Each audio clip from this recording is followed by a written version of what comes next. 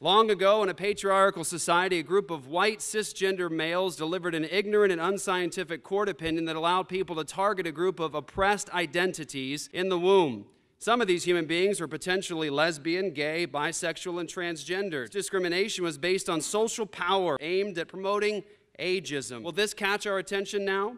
Or should we simply recognize that the murder of innocent, defenseless human beings is a moral atrocity that should never be accepted? We've experienced this sort of dehumanization before, friends, and because it is behind us with our heroes that stood against it, we look back in horror with squinty eyes and stomachs turning. Not very long ago, it wasn't small and defenseless human beings, it was people with black skin.